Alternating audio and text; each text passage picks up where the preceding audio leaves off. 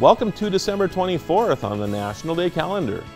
With the stockings all hung by the chimney with care, folks are free to unwind with a glass or two of eggnog.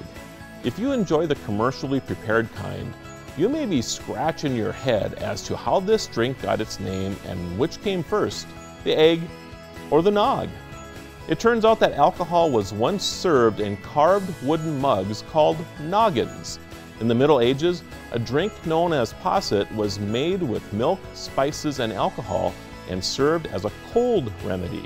From there, the trail gets foggy with some adding eggs to the recipe and others calling it egg flip for the way it got poured between two pitchers. Because rum was known as grog here in the States, one bartender dubbed it egg and grog. Confusing, we know, but one thing is sure, National Eggnog Day celebrates the delicious flavor that's been a holiday favorite much longer than pumpkin spice. I'm Marlo Anderson with the National Day calendar. See you again tomorrow as we celebrate every day.